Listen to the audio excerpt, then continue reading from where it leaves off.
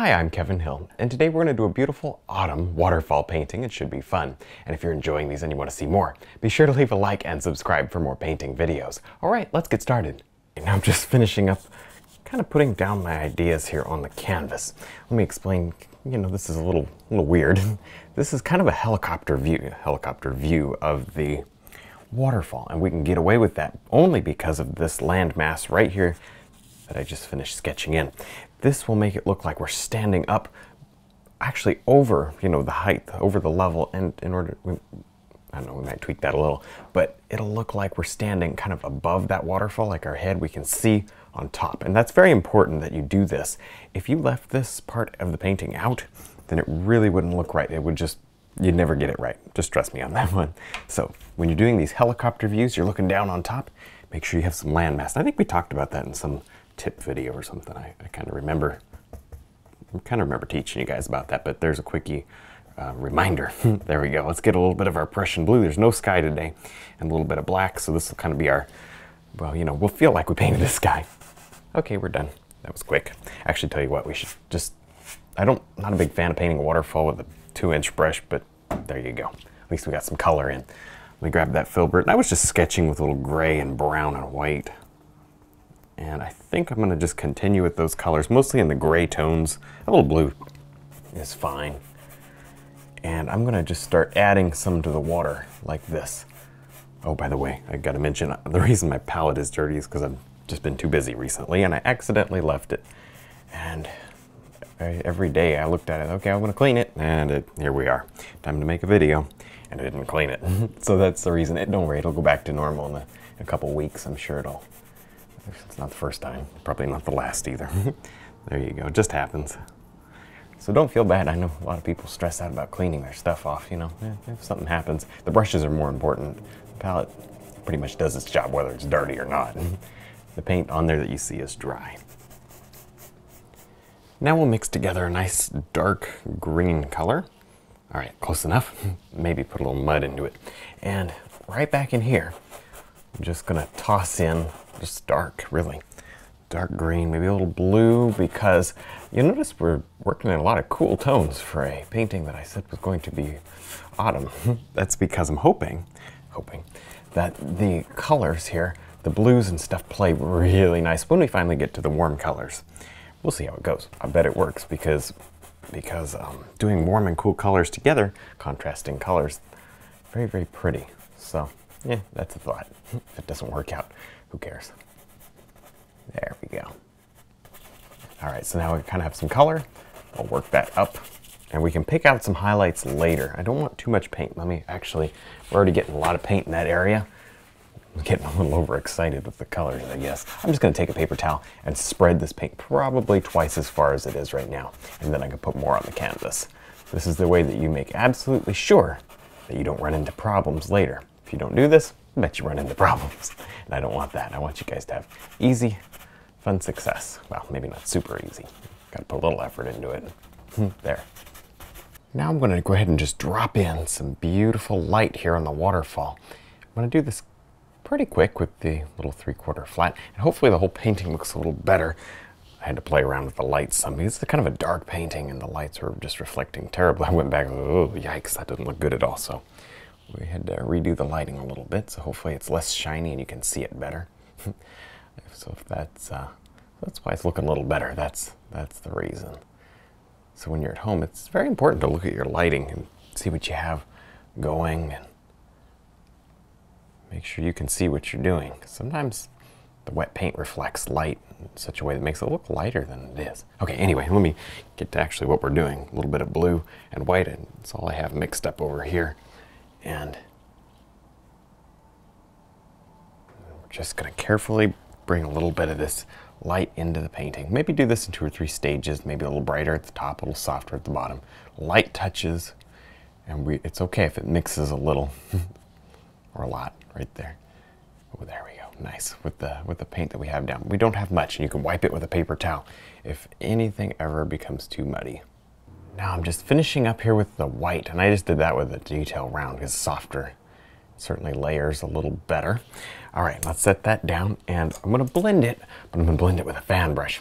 I know it's a little weird, but let me show you why. I'm thinking, here's what I'm thinking. I think if we go flat on, for the most part, let's see if we can do that here. I'd like to bring it back using the fan because I'm going to get lots and lots of little lines, and I want this to look fairly close.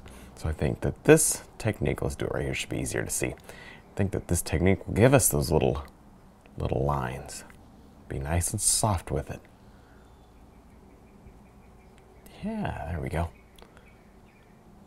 Oh yeah, that looks really good. To kind of bounce it along, it gives you that nice little look there to it and blends it out just a little. And it creates maybe just one more layer of detail. If you go in like this though, I think it'll blend it too much. Like this, it's extremely soft, and that's important. Now I've mixed together a quick light tan color. Maybe a little bit of yellow in there would be kind of fun. Okay, that just gives it a different feel. Now, right up in here, you see I threw in a couple of quick trees, and now I'm going to go ahead and just indicate what's going to hopefully feel like a little bit of land back here. And I know that, there we go. I know that it's going to be kind of tough to paint around the trees, so I'm not even going to bother. So many times I like to put the trees in first and put the land in behind, just because it helps me kind of gauge how the land should flow around the trees, because the land is kind of easy to manipulate, but the tree placement is generally in a painting more important. Our light's coming across like this. We need to make sure we get a nice bit of light back here. Again, this is kind of just like a cliff face, but we need to make sure it's right. If it's not right, the whole painting might not look good because we got to hold that waterfall back. And so now it's kind of our job to make it look correct. And we can hide any transition areas in between the waterfall and some of the foreground with leaves if it doesn't, you know, turn out just right.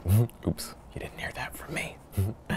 Oh boy, that's okay. We like to do things, if there's an easy way to do it, it's generally fine. Now I'm going to go ahead and brush in just a little, well, mostly tap, but I'm not just tapping in and out. I am going to kind of flick it here and there. Helps to mush the paint better into the canvas. Anyway, what I'm doing is I'm adding just a few leaves to this tree, and we may not add much of any highlight up here. This painting is very light in the middle, kind of dark on the outsides, and I'd like to keep it that way.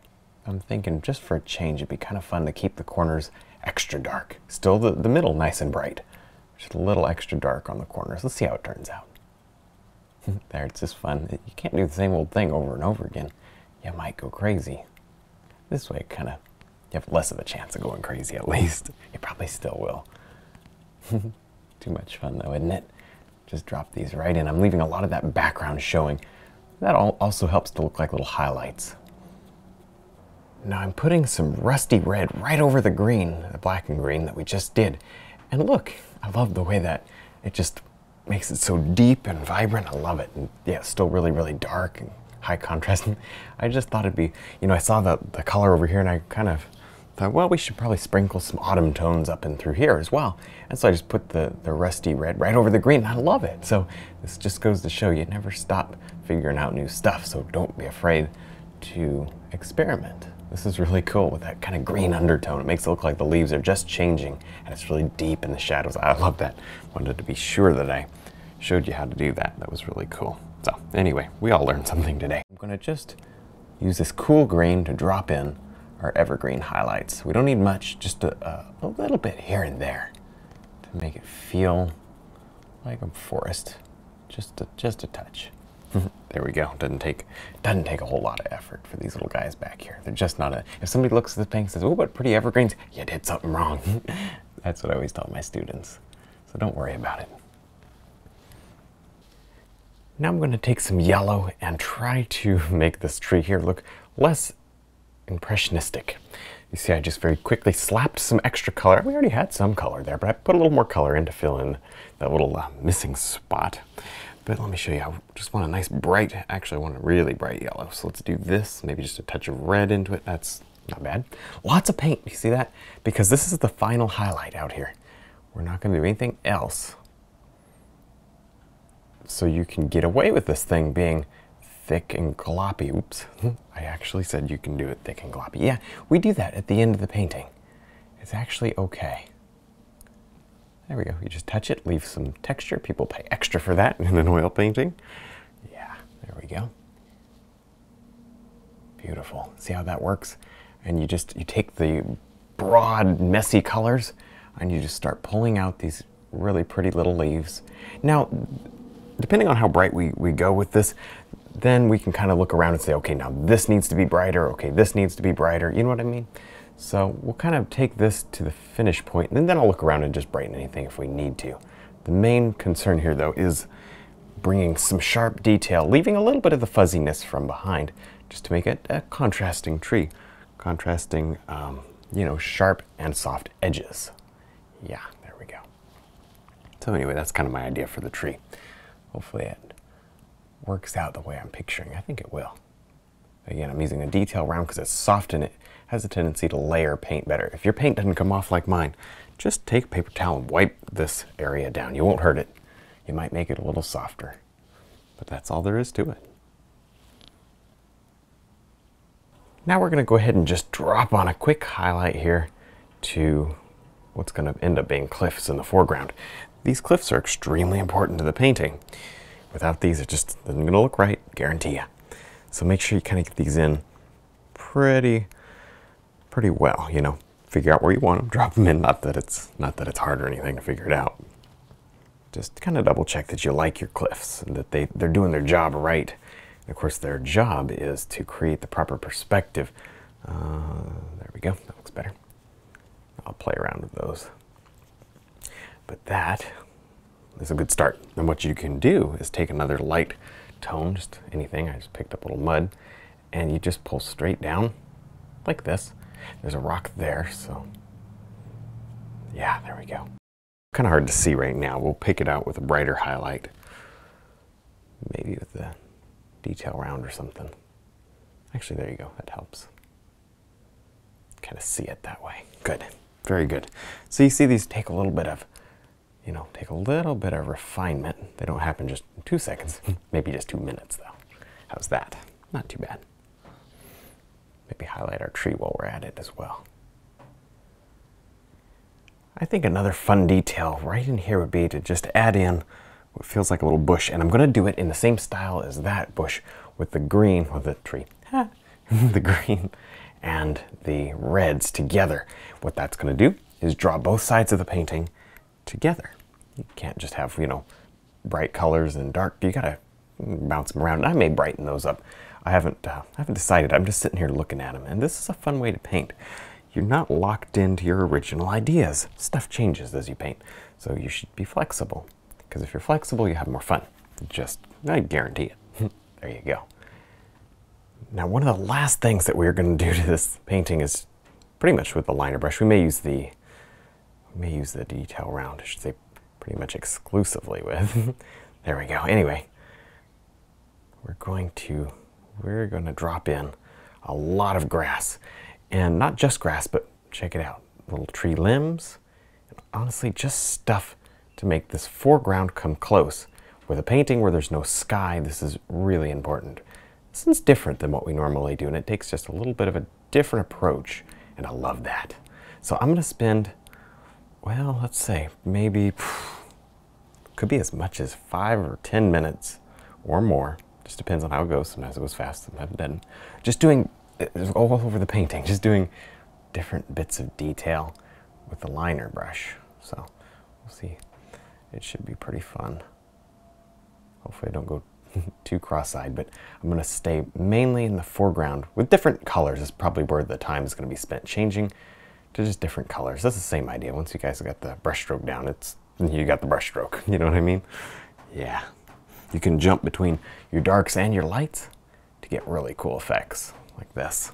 So anyway, this will help the foreground quite a bit. All right, well, I think we're done. I had a lot of fun. I hope you did too. Don't forget to check out our website, DVDs, and brush line. Thanks for watching.